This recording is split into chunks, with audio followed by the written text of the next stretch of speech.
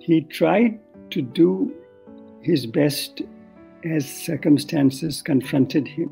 At different stages, he made different personal decisions. It has been recorded that he himself has spoken so much about it, how timid he was as a boy. At some point decides that he is going to conquer his fear, that he will not be governed by fear. And then at another point in his life, he is treated horribly by this chief British officer in his part of Gujarat. So Gandhi had to deal with another emotion, closely allied to fear, the emotion of hatred. So it is his decision to confront situations where he finds himself, and if he's blocked by fear, if he's blocked by hate, he's going to fight those.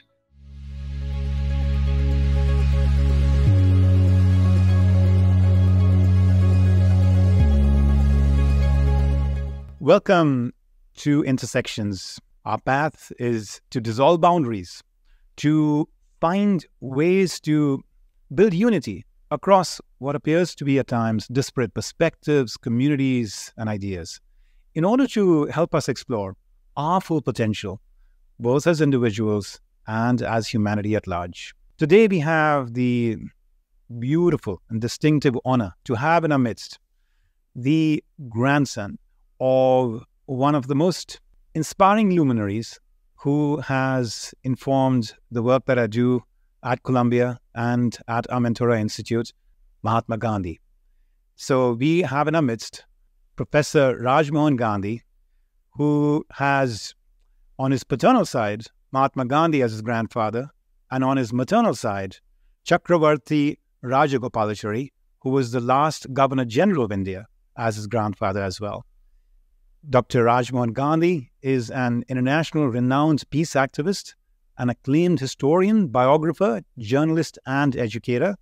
He serves as the research professor at the College of Education at the University of Illinois at Urbana-Champaign. And through his range of writing and speaking, public interventions, and dialogues, he has been engaged for 60 years in efforts for peace building, reconciliation, and the pursuit of democratic rights in the world. He has founded the Indian branch of Initiatives for Change. He is a distinguished journalist, founded the weekly journal Himmat, through which he fought for democratic rights during the 1975-77 emergency in India. He has also served in the upper house of the Indian Parliament. As an award-winning author, he has written more than a dozen books, including Mohandas, A True Story of a Man, His People, and an Empire, and Rajaji, a life and biography of Chakravarti Rajagopalachari. It is such a joy and privilege to have in our midst Rajmohanji. Thank you for joining us today. Well, it's a pleasure to be with you, Dr. Wadhwa. It's just a delight, and I look forward to our conversation. This is the moment I've much been looking forward to. You're not just merely someone who's having in your bloodstream these incredible luminaries, like your paternal and maternal grandfathers, but you've also been living these truths and packaging and offering them in your own very, very thoughtful way for consumption and practice in modern times. And so as we have this conversation over the next hour, I'd love to unpack both your ideas, memories, learnings, from, for example, Mahatma Gandhi, but also much of what you've been manifesting in your own life. So I have with me open a chapter that I wrote in my book, Inner Mastery, Outer Impact, which just got published last year. And it was probably the hardest chapter I had to write in the book. And it was a chapter in which I was using Mahatma Gandhi as the vehicle, through which to express how leadership, on the outside, in the messy, messy world, can emerge from a very, very subtle and ineffable place within us, which is our soul. So I call it leading with self-realization. I've written other chapters on Abraham Lincoln and Eleanor Roosevelt and Mother Teresa and Nelson Mandela about leading with purpose and love and wisdom and growth. But this one, in some ways, was the hardest because the idea that there is material impact you can have in the world in a messy, political, power-hungry, etc. context, from that place of incredible purity and peace within, how can one make an argument for that? And of course, Gandhiji became my default leader to go to for that. And so I'd love for you to unpack a little bit of that mystique and magic of how he was able to connect the dots between that unity of spirit within and the messiness and differentiation of life without. And I thought maybe, Rajmohanji, if you're open to it, we could start with just having me ask you, when you look back, to your interactions with him in those early years of your life, what is your fondest memory of him? My fondest memory of him is his hug, his warmth. When I was going from 10 to 12, when he was going from 76 to 78, shortly before he was killed, he was often in Delhi, which is where I was raised, where my father was a journalist. He was editing the Hindustan Times. So that was the period when I saw a lot of my grandfather. He and I were in the same city, of course, not living in the same place, but I saw a lot of him. So his warmth was particularly remembered by me because my meetings with him were relatively short. I didn't have long one-on-one sessions with him because that was a time when India was becoming independent, India was being partitioned, there were refugees in Delhi and Hindus from West Pakistan. The Muslims of Delhi were feeling very uneasy because they felt they were being pushed out of Delhi. People of all kinds were surrounding my grandfather. So my siblings and I had to, might say, fight for our time with him.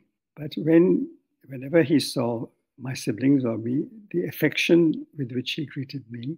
So in terms of the fondest memory, that is what I remember.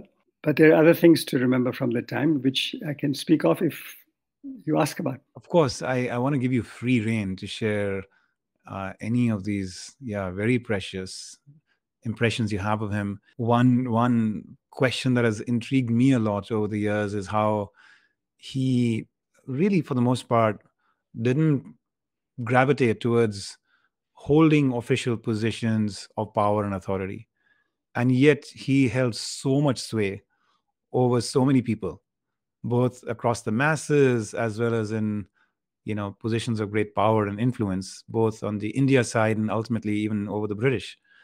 And so, that's one thing I'd love for you to weigh in on, which is what was the source of his mystique, his capacity to, just have people listen to him and ultimately follow him. So from I did spend this time with him when I was between 10 and 12. But then I've also done a fair amount of study of his life. And I've met numerous people who knew him over a longer period.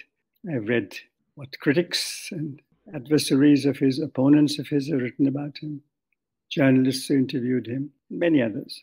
So one thing that occurs to me is that I don't think that at any stage he said, how can I make an impact on this world? He tried to do his best as circumstances confronted him. And the result was that he made an impact. So it isn't as if at some point early in his life he said, okay, here I am. How am I going to make an impact on the world? I want to have a career of making an impact on the world.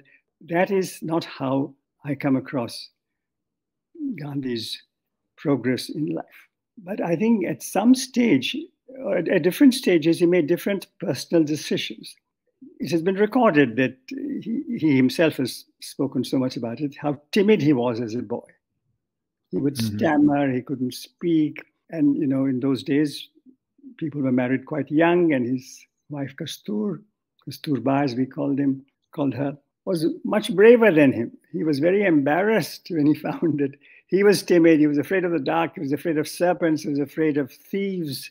But here was this young woman, and she was fearless. This timid fellow, at some point, decides that he is going to conquer his fear, that he will not be governed by fear. And then at another point in his life, he is treated horribly by this chief British officer in his part of Gujarat, a man called Ollivant. And horribly, now Gandhi is born in a prestigious family. His father was a kind of a minister, a prime minister of princely pocket in Western India. Family was of great dignity. They weren't rich, very great honor. So when he was so roughly treated by this man Ollivant, so Gandhi had to deal with another emotion, closely allied to fear, the emotion of hatred. He seems to have said, no, I'm going to conquer this as well. So it is his decision to confront the situations where he finds himself. And if he's blocked by fear, if he's blocked by hate, he's going to fight those. So it is by responding, the phrase you used earlier on about the soul, the innermost. So Gandhi also had this eagerness to return to his soul for a response that he should make. I will fight fear. I will fight hate. And there are other instances like that. So this is how one way in which I could describe. And the result of his doing this was the impact. Return to his soul. Wow, that's such just a powerful and beautiful idea. And so is this growth that we have observed in Gandhiji over the years that you and other historians have recorded primarily happening in his teens and 20s and 30s? Or is it something that we see across the whole arc of his life? In other words, at the time when he, at some level, perhaps became a lot more clarified about his core motivations, his core purpose, his desire to want to serve the underprivileged in India, to strive for Hindu-Muslim unity, to really fight against imperial rule in India, etc. In his later years, as some of those ideals got very solidified in him, from there on, was he essentially always in that state? Or do you find evidence that he was still, in some ways, returning to the soul and from time to time needing to readjust, his instincts or his behaviors? Because it'll be kind of interesting for those of us who, even in our mature years, find that we are far from being, anywhere close to perfect, right? To understand what Gandhi's journey was like in his 60s and 70s. Oh, I think he was the first to say that he was never perfect. He was always conscious of his imperfections.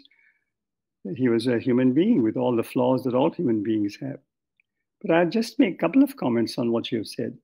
First of all, Hindu-Muslim unity, fighting for the rights of the untouchables, fighting British imperialism, all these were very early passions in his life, very deep passions and early passions. And they remained his passions throughout his life. But he was having to deal with great challenges, great difficulties. Some of these goals of his, Hindu-Muslim unity, fighting untouchability, fighting for India's freedom, there was some tension between these goals because he needed the support of the high castes, the so-called high castes. They were keen on Indian independence. They were not keen on fighting untouchability. And some of them were not keen on Hindu-Muslim unity. Some of them were, some of them were not. And many Muslims were happy with the idea of Hindu-Muslim partnership, but they had reservations about other things. So he had, in order to fight these goals, which at times had tension between them, he again needed to return to his soul, not so much to his mind for wisdom, although that too, he was a shrewd man. He felt that the human mind was also given by the Almighty to be used. He was a very astute man in his dealings. But when it came to these very big tensions, which had great consequences also in his family life, there were threats to his life. So his existence was at stake again and again. His progress was impeded again and again. So yes, he was returning to his soul all the time, every day, all his life.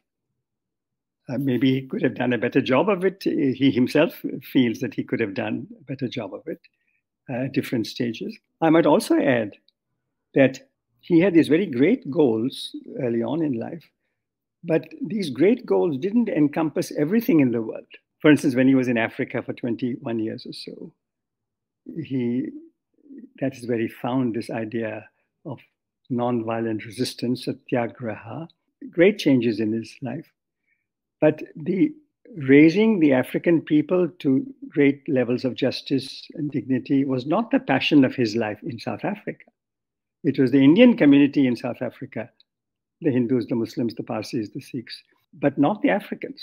So it isn't as if early on in his life, he embraced all of humanity as his concern. Maybe he should have. Not many people did that. Certainly, he did not. Anyway, those are some remarks that. Mr. Gandhi, on that very note, as I was doing the research for my book, and obviously I only have a very small sliver of understanding relative to your much deeper, broader study. The findings that I was emerging with is that in the years ahead, he ended up really expanding that intrigue, aspiration, attunement to all of humanity. And ultimately, while his focus was India, perhaps he was always encouraging and nurturing movements, in other parts of the world. I don't know if you've heard this quote, but apparently when Nelson Mandela came to India, he talked even just about the transformation he went through during his time in South Africa because that was a significant period of time, right? You said, what was it, 21 years? 21, out of which about 2 were spent in India. So actual months were months of 19 years. Yeah. 19 years. Yeah. 19 years. So he went there as an adult. He came out probably somewhere in his 40s then when he came back to India. 44, yeah. 45. Yeah. 44, 45. Yeah. So Mandela said, and as he was in India and he was drawing the connection between the two lands, he said, you gave us Mohandas and we gave you back the Mahatma.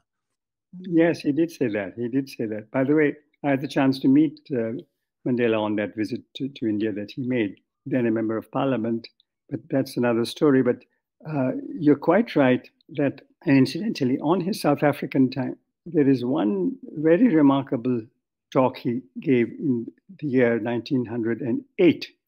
And this was published at the time in the newspapers of Johannesburg. And this is an unusual statement that he makes, where he envisions a future where the Africans, the Chinese, the Indians, the Asians, the Europeans, all form together, commingle together to form a new humanity. In fact, I have not come, although I have pointed out the limitation in Gandhi's time in South Africa that he was largely confined to the Indians of South Africa and their rights. But he did articulate in 1908 an incredible future vision of a commingled humanity of all the races. Right. This is the point that you were making. Yeah. How beautiful. Actually, that would be a speech worth studying. It's easily accessible. On the point you make about how he focused only on the Indians, the one, I guess, mitigating logic there that I can offer from, and I want to test with you from my study of, great change makers over the course of history is that I find with pretty much all of them, they had a realization that time was, in a sense, the enemy. They only had so much of time, and whether it was going to be measured in days or decades. And therefore, they were very disciplined about focusing their energies and time on a cause that they were seeking to dedicate their life towards. And the more noble the change maker, the more, as in that Gandhian speech you mentioned, drawn they were to ultimately making sure that everything they did would be net additive to humanity, not something that would just be net additive to their people and subtractive from the rest of humanity.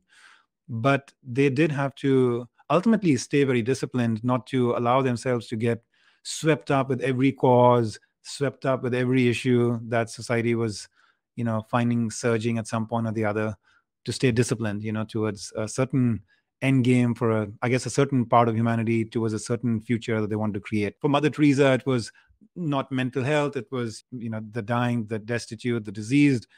For Mandela, it was not all of Africa. It was South Africa and apartheid and, and so on. So anyway, I just want to kind of test that thesis with you that maybe that's just something we're all meant to be, respecting, is that with the limitations of space and time, however great our heart might be, ultimately, it'll need focus.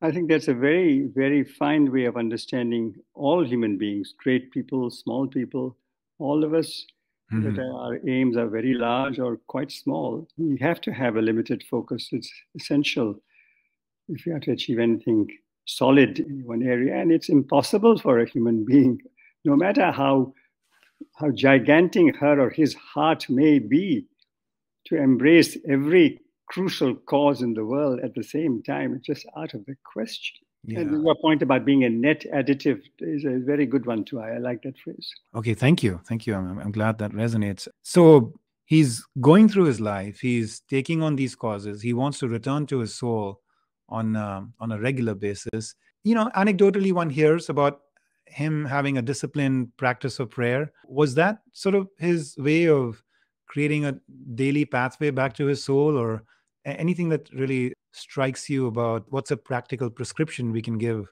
our listeners on how they can kind of pursue that same discipline? So it's more a commitment than a technique, as I understand his life. It was his commitment to these great goals I had mentioned, but also to his soul, that he was not going to disobey his conscience. So this was a fundamental resolution made early on in life and repeatedly made and renewed several times in his life. So that he is not going to disobey his conscience was the commitment. Now, to implement that commitment, yes, he prayed, he took moments of silence, but he also often used to say, because when there were times when some people were not happy with especially with his idea of Hindu-Muslim unity, that India belonged to everybody. And so when violence occurred in 47 and many Hindus and Sikhs suffered, of course, many Muslims also suffered, but the many Hindus and Sikhs who suffered, since Gandhi was a very devout Hindu, they were very unhappy with his attempt to take on sufferings of everybody. Mm-hmm. So they were urging him, you say you're a religious man, a spiritual seeker, you go to the Himalayas, go to the caves. Don't bother with all of us, these worldly pursuits. And you want to go to the soul, then go to the Himalayas. So Gandhi's answer was, I carry my Himalayas with me wherever I go. 1947-48, he was assassinated in 1948. And so this was, in the very, very last chapter of his life that all this strife occurred in India. And it's, it's close to my heart personally because, my father and mother were caught in that fray as well and had to immigrate from what ultimately became Pakistan, and saw some of that bloodshed, that happened at that time. But it's really powerful to recognize in what you're saying that here was a man who'd given his everything, to the service of society and had in some ways achieved such an incredible end with the, the ultimate peaceful transition of power from the British. Peaceful until we have the partition riots that, that happened, but still being so vociferously criticized and dealt with skeptically by so many, as what you've said. So we have this naive view at times of the arc of a great life, that perhaps you were misunderstood at some point and you were human at some point, but then you grow and develop and the world starts to follow you, and then you become this shining light that just carries the world to some beautiful end, and then you gracefully pass on. But it was actually quite messy until and of course he got assassinated, which is a whole different story unto itself in his very last moments. But the idea that even amongst the Hindus, there was a huge amount of just unhappiness with some of the choices he was making at that time is very sobering for any of us trying to use popularity as a metric for success. But popularity, of course, is a very, very unsatisfactory metric for success. But it's nonetheless, it's very important to recognize that despite the violence that took place, and despite the unhappiness that many Hindus, Sikhs, and Muslims it isn't as if the unhappiness was only felt on the Hindu and Sikh side.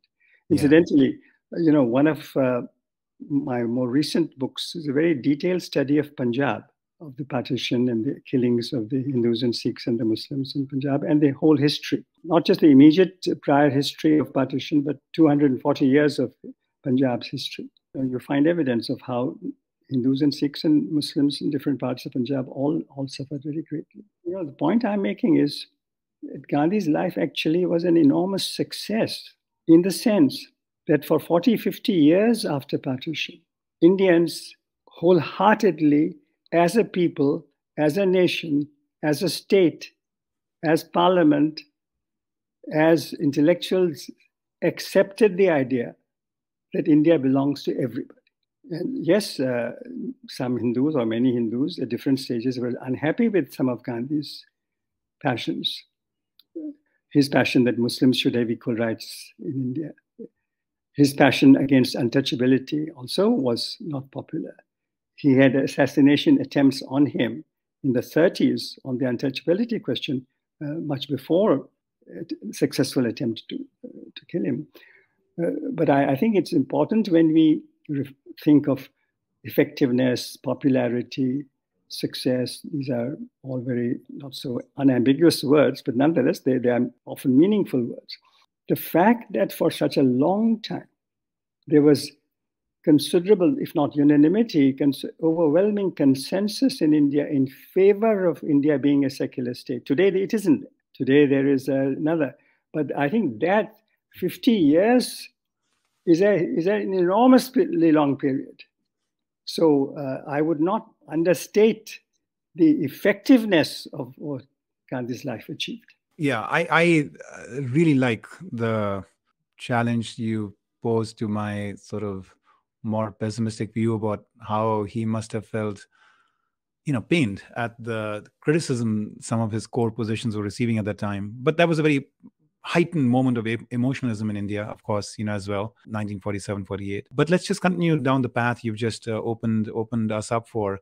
One of the things that I've sometimes observed is how when you look at the developing world, what they call in the past, they used to call it the third world, those countries that got their independence, after, what is it, the Second World War? End of World War II, yeah.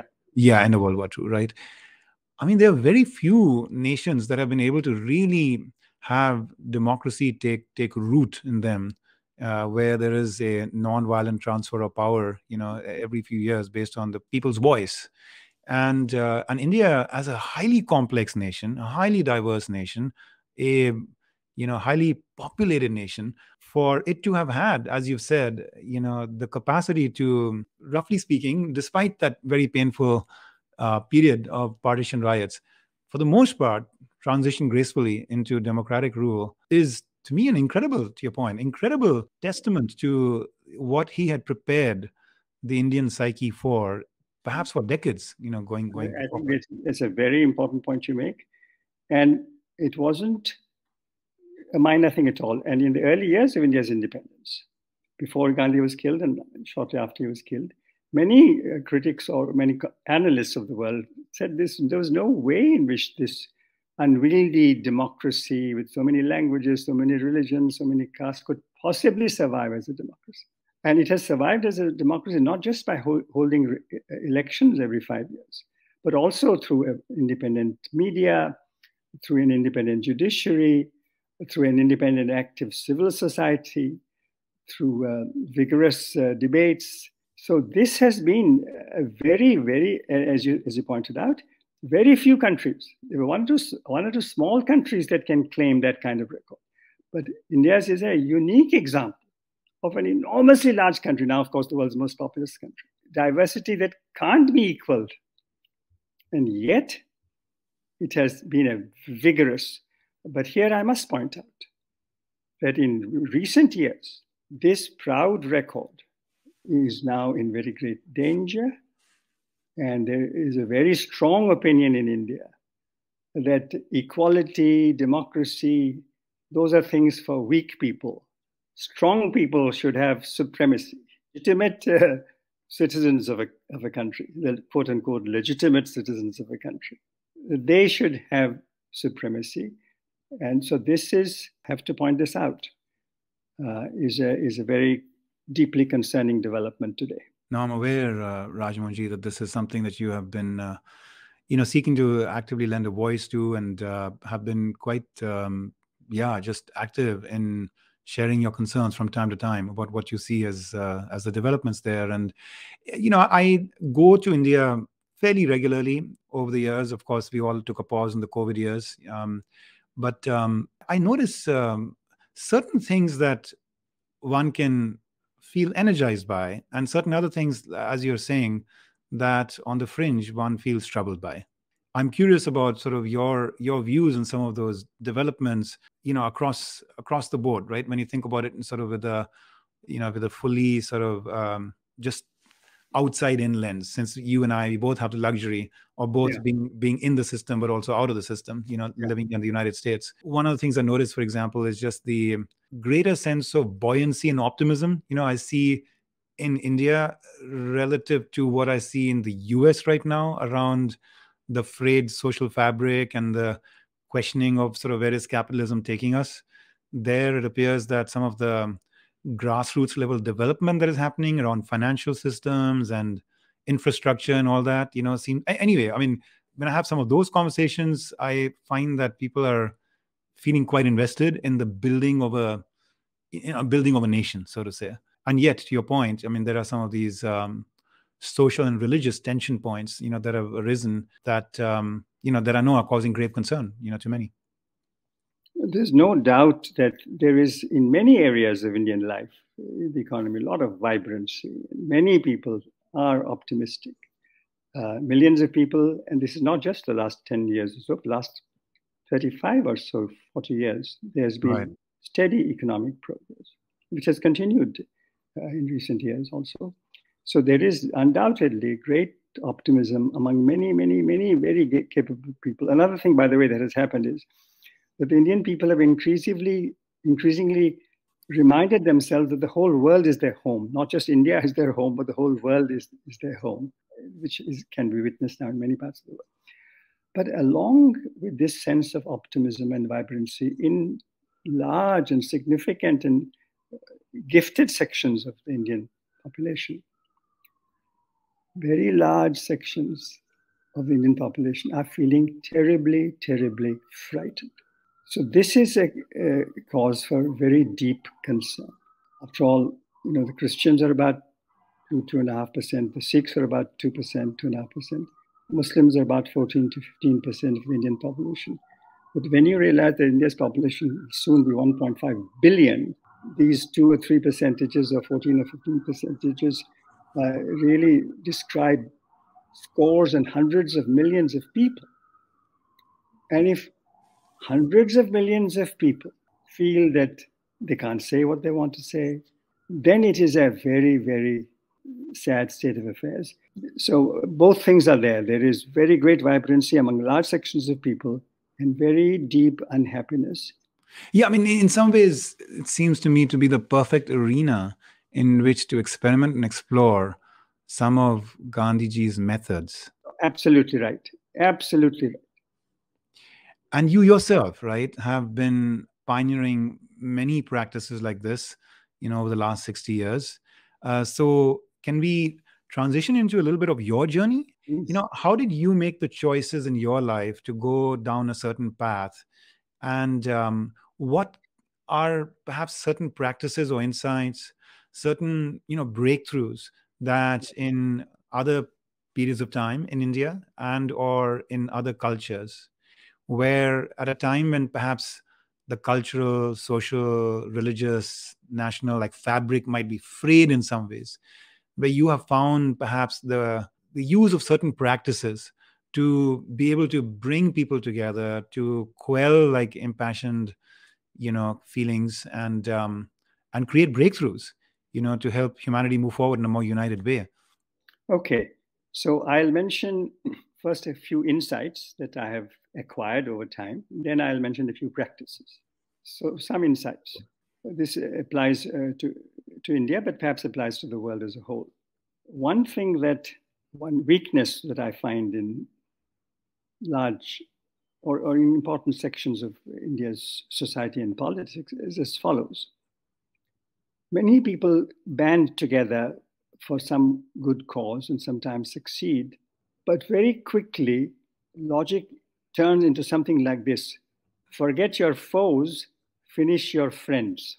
So good people are not able to stick together for a long time.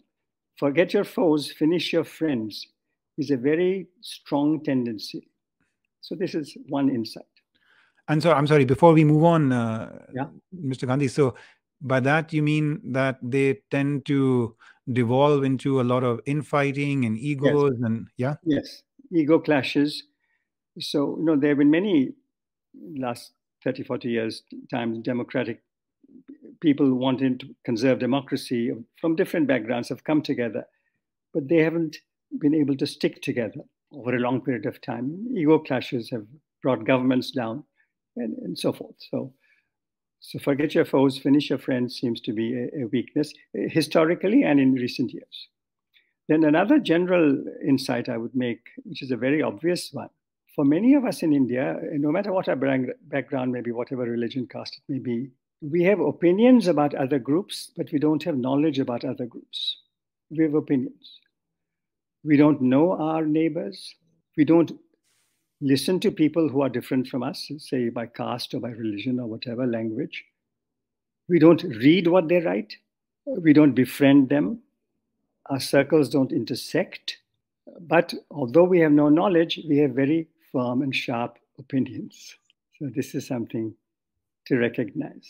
On this one, I'm noticing it more and more that we, as the people, rush to judgment very quickly on the basis of small little provocations. Recently there was this moment with the Dalai Lama, as an example, and every now and then something is being floated or shared in social media, and almost immediately there's a mob-like sort of rush to judgment, without real pause, deepening and probing and exploring and ideating. And people seem to have almost lost the capacity to say, let me create for a little bit of time a space for discovery and exploration, where even though I have a hypothesis, I'll put it aside for a minute just so that I can listen to contrarian points of view and get more of a collective understanding.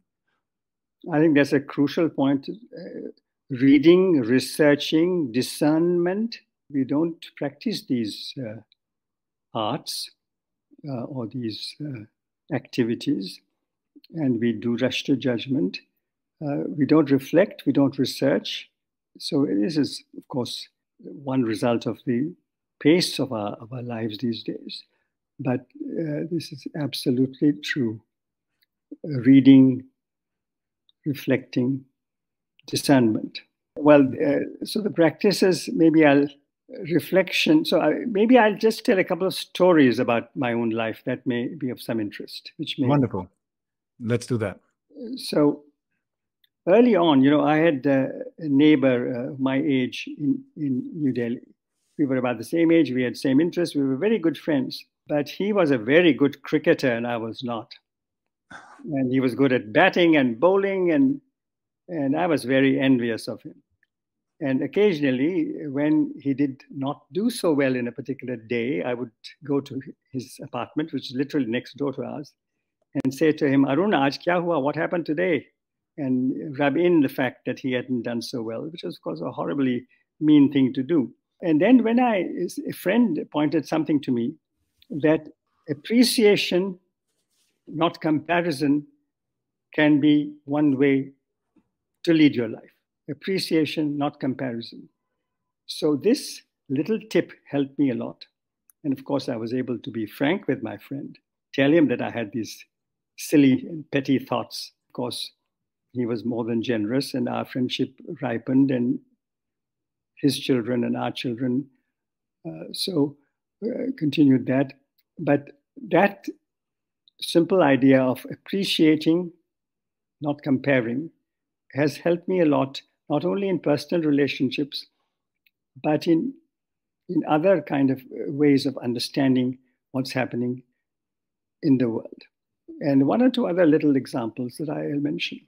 That itself, by the way, Mr. Gandhi, is really powerful. I just want to pause there for a minute. So I think if I hear you, what you're saying is, hey, listen, folks, get away from the instinct. And I think in some ways it's very socially conditioned, isn't it? Or trying to put everybody on some kind of a, comparison ladder where some people are higher than other people, and whatever dimension of life it is that you're looking at. Just get away from that. Just get away from that, and don't seek to think about inferiority and superiority and all of that. And instead, just look at the world through that lens of appreciation, right? And keep admiring and appreciating the qualities that you see in people around you, and almost feel like uplifted by that, inspired by that. Is kind of exactly what I'm hearing. That's exactly what I mean. And you put it in better words than I have. It also then means that you are taking yourself out of the picture too. Me or mine is not there. Because the comparison often brings, you or people like you or people you belong to, your type, your group, your nation, whatever. Yeah. But yes, put that aside, appreciate. So that has helped me again and again, and continues to help me, because it's something I have to remind myself of all the time. So I'm glad that seemed to mean something to you. Something else that happened to me when I was quite young, I was in Scotland trying to learn something about journalism. I was training with a newspaper there. I was about 21 at the time. And I went to a store to get a Christmas or a New Year card to send to my family. It was I'm talking of 1956, a long time ago. It was a very crowded store. Everybody was collecting cards for the year end. And I found that a child grabbed my hand, because this child had got separated from her parents. And she just grabbed, I was 21. This young white Scottish girl of about maybe 4, trusted me so completely and implicitly. That to me was a reminder that really humanity was one. The white race, the black race, the brown race, the colonized, the colonizers. It made no difference. She was a child. She was looking for her dad or mother or uncle or whatever. She found me and she grabbed my hand. And that was a tiny thing that has also reminded me that early on that, yes, I feel for India very deeply. I continue to. But really, all the races of the world, all the nations of the world, we are found together. Yeah, that reminds me of this quote from Mandela about, none of us are born knowing how to hate somebody on the basis of, race, religion, gender or something. We have to learn how to hate, and if we can learn how to hate, then we can, we can also learn how to love, love comes more naturally to the human condition. Yeah. So something like that. But I love how you're going to what may seem to be inconsequential moments in a life, but actually imbue them with so much meaning and such lasting growth and impact for yourself. Let me give you one more little story again from my younger days. They were in my college in Delhi ages ago. There were 2 or 3 African students, and I was quite friendly with them. However, I had imbibed this from God knows from where, this notion that Africans weren't that smart. Then in the mid-50s, I saw a fantastic film that some Africans had made. It was a wonderful film. And I somehow told myself they couldn't, some other person, some white man or some other person must have written this script. And then I heard the man who had written the script, and he made a short speech. And it was such a brilliant talk. And I felt absolutely ashamed of the prejudice that I had imbibed. But there was a prejudice, and something had to happen that enabled me to recognize my prejudice. So these tiny incidents, as you say, I'm mentioning a few of them, which have helped me along the way. Thank you for sharing that one.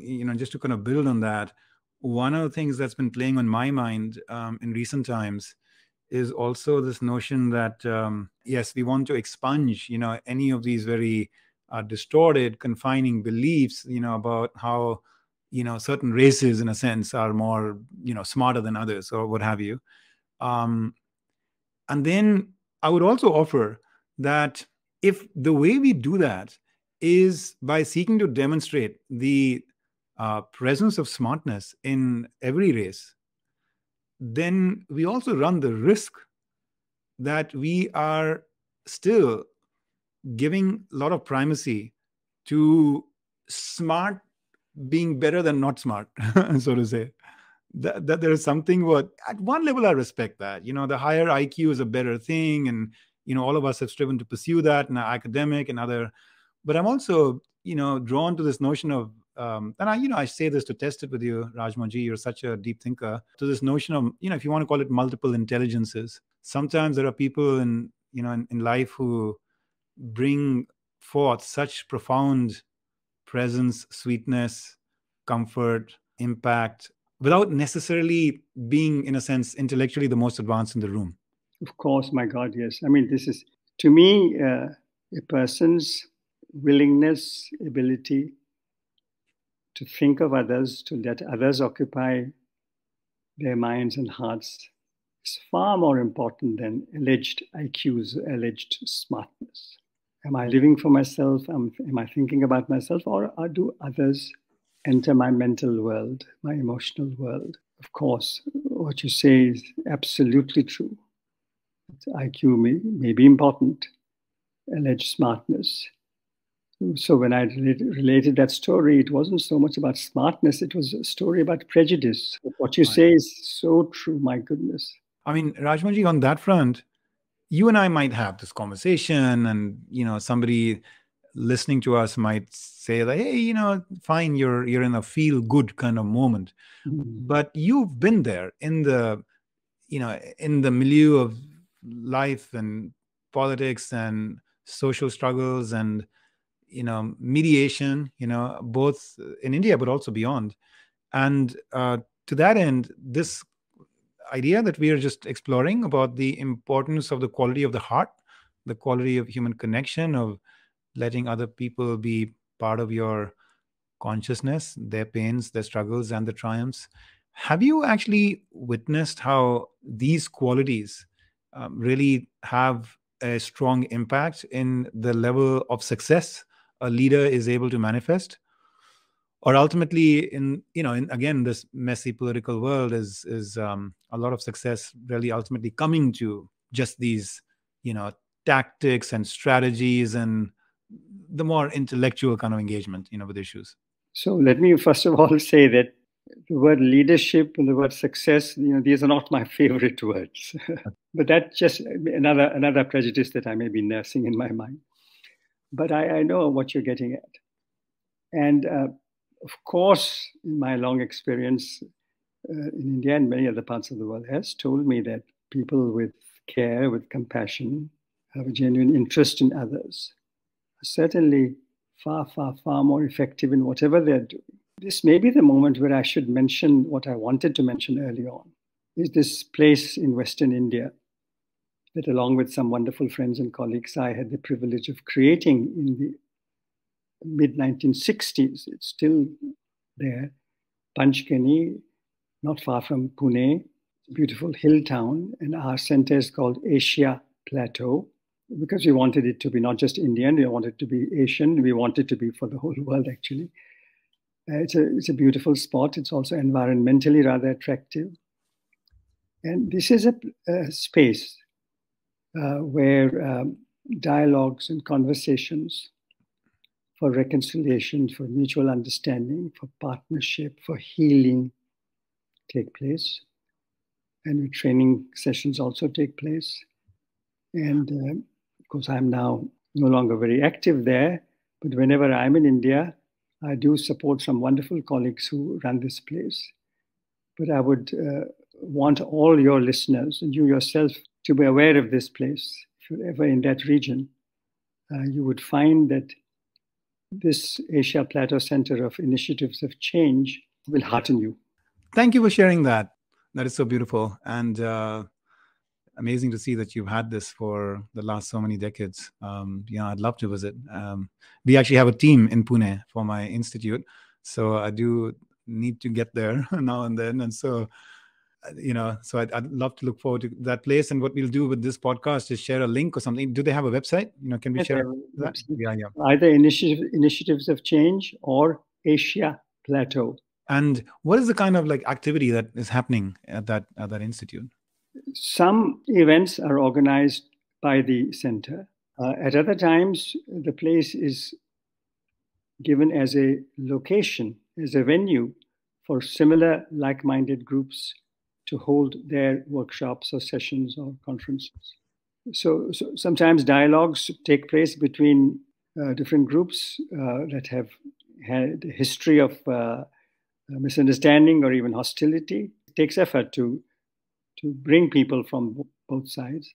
But this has happened over the decades and quite usefully too, especially in the northeastern part of India where we have so many different ethnic groups that are in conflict. And then there is also some very effective work there for women's empowerment and for involving the villagers in the area.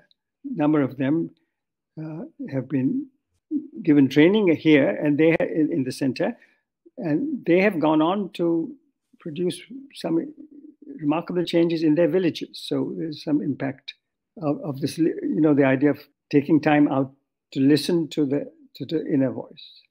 Shant samay, a quiet time, listening to the conscience, listening to the inner voice. So this notion has been embraced by people in many of the villages nearby. Noticeable results. It's very nice to hear that from you. Incidentally, I teach at the business school at, Columbia University. One of the experiments that is bearing some rich fruit over the last year with executive MBAs, these are 30 to 45-year-olds, as well as with some executives that we've trained at our institute, is that, I've just, given them a method through which to, in the midst of their busy everyday careers and lives, take pause for about 10 minutes prior to a critical meeting. This could be with the board or somebody they're negotiating with or the team they're having some trouble with. And in those 10 minutes, seek to shift their emotional and mental states to a place of positivity, respect, openness, maybe strategize a couple of ways in which they will go into the conversation and infuse some purpose or wisdom or love or something, some positive energy into the conversation, just focusing on the human side of the equation rather than the data and the logic and the market and, all of the business issues that come up. It's been really so life affirming, humanity affirming to see how, after collecting this data with hundreds of these interactions these individuals have taken on with that pause in the beginning, how they've come back and reported how they were just so pleasantly surprised with how much more reassurance and poise and confidence and openness and adaptability they had, but also how the other party unexpectedly responded with more conciliation and more just collaboration and connection that they had anticipated would ever be possible. And, so it's, I'm thinking about just the words which are so resonant with me from the whole conversation about the return to the soul practice of Gandhiji. Sounds like that's what you're putting in play, at that institute. And perhaps in a small way, these executives are also stumbling into the realization that we all have that capacity in us if we just open ourselves up to the right intention and even just create a few minutes of recentering. So, and the core of that recentering in this experiment that you describe is a time of silence also, some quiet and listening. And my experience over my longish life, that listening to other people and listening to your soul or to the inner voice, those are terribly helpful. If you had to recommend one practice that can help us, we've done some reflection, you and I, on, the evolving conditions in India, but really, if you look anywhere across the world today, there is just so much of a state of ferment and, change and uncertainty and a desire to want to create a better future than where the world is today. So really, I think it applies to any of our listeners in any part of the world. But, is that the practice that you would recommend to them in today's time, the discipline of outer and inner listening? Yes, I would. And then obedience to the thought that comes. I've never heard of this idea, but it's such a beautiful, powerful idea. Obedience to the thought that comes. What motivates you to highlight that? What is it that you've seen in terms of frailties of human nature that make that an important precept? Very often when we listen in silence after some altercation or some anger or passion or whatever, thoughts may come to us to meet somebody from the other side, or it could be to express regret that you had said something that you need not have said. These are just small examples, or more than that, or in addition to that, it could be also to speak out when nobody else is speaking, when there is fear and in the atmosphere. I seek your permission to again return to the point I was at earlier made. When we are injured, you mentioned your family, they suffer during partition. I hope their lives were spared. You know, those injuries are very real. And one can understand the unhappiness of people of any background who harbor for some time memory or even unhappiness or even anger at horrible things done to them or to their family. But today, what is happening in many parts of the world is tremendous anger felt at certain groups when there is no personal injury faced, either by the person concerned or their family. That there is this very deep sense that there is some kind of enemy out there or some horrible group out there that is so bad that it should not be given equal rights. Whether it is Afghanistan, whether it is Iran, whether it is Turkey, whether it is Hungary, whether it is India, whether it is Brazil, whether it's United States.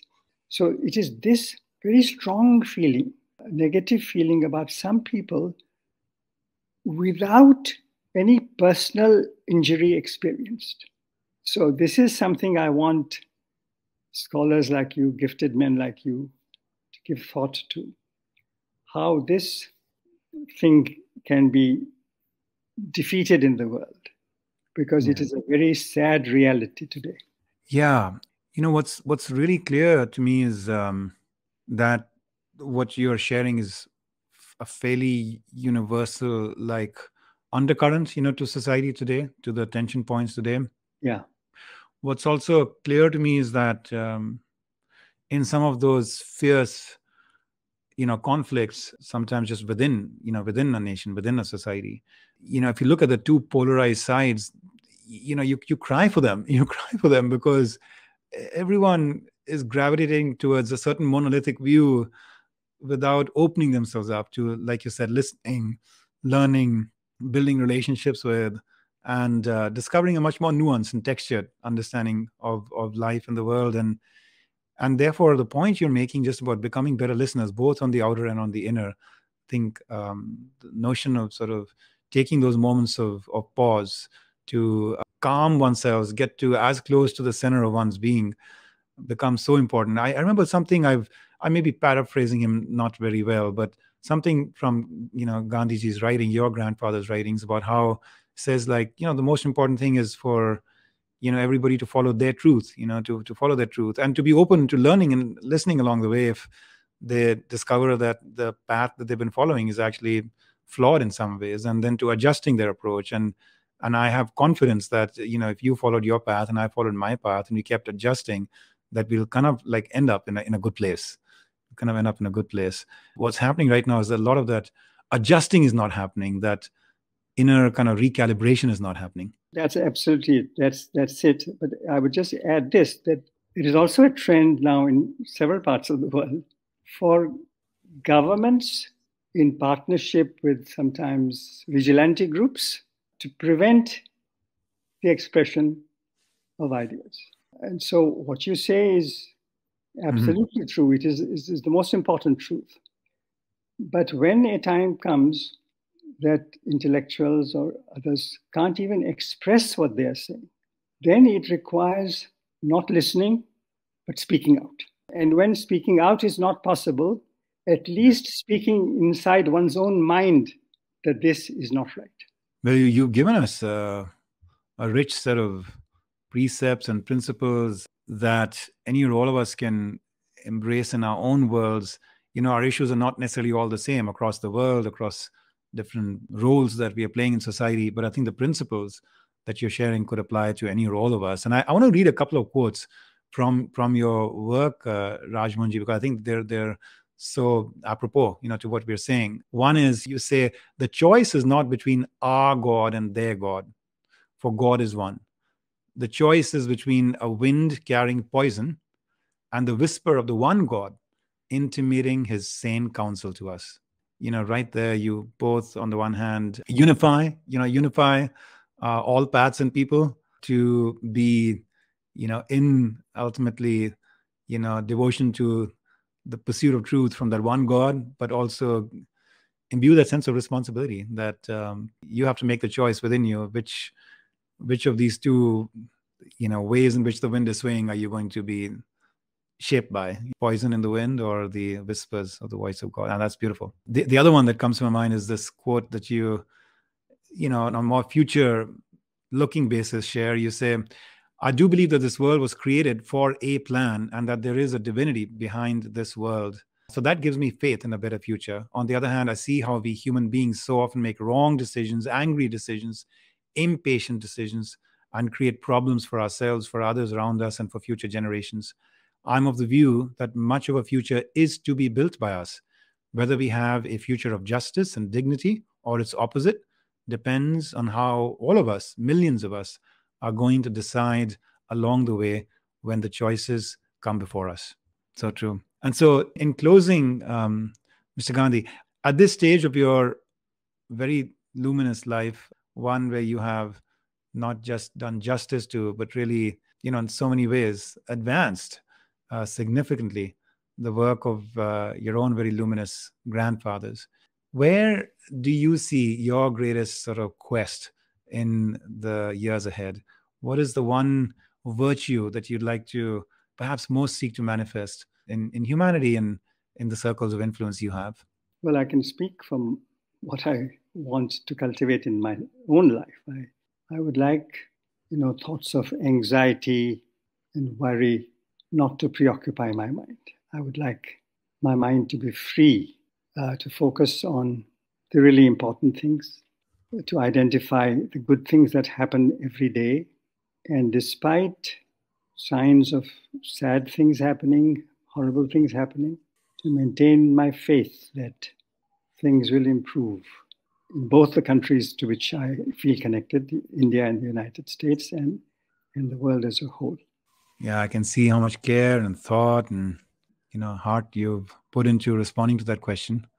So I'm very grateful for that on behalf of all of us. And it's such a powerful testament to your humility that here it is. I was inviting and asking you for a prescription for us, and instead you've anchored it in a quest for your own self. So, Mr. Gandhi, thank you so much for our time together. This has been incredibly revelatory and personally very inspiring for me. Deeply honored to have you in our midst. And on behalf of all our listeners and my team, I just want to wish you all the best in your journey forward. Thank you for all that you've done in years past and continue to today. Your work is so important, especially at a time like this in the world, and we're all very grateful. Thank you. Many thanks. I've appreciated this time.